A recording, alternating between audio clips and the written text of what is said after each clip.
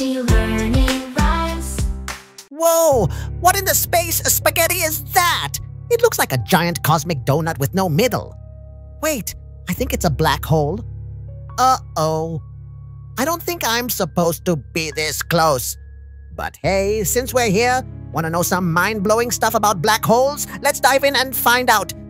Okay, here's the scoop.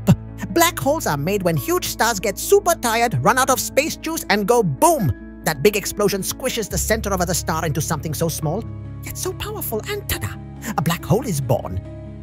This black hole is like a giant cosmic vacuum cleaner. It sucks everything in. Stars, planets, your lunch. Nothing can escape it. Not even light. It's like space's most powerful snack monster.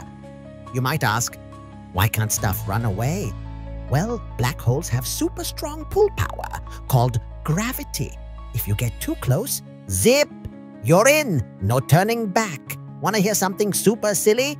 You could turn into a black hole too. Yup, anything with weight, like your teddy bear, your toy car, even you, has a secret size called a gravity point. If you could squish into a tiny dot, you'd become a mini black hole yourself. But don't try it. And what happens if two black holes meet? They might give each other a big space hug and become one mega black hole. Or maybe one gets bounced away like a space basketball. Oh, and near a black hole, time gets all wonky. It moves slower like molasses dripping from a spoon. You could be chillin' for a minute there, but out here, years go by. But don't worry, the closest black hole is super far away, about 1 to 600 light years. That's like a billion zillion road trips away.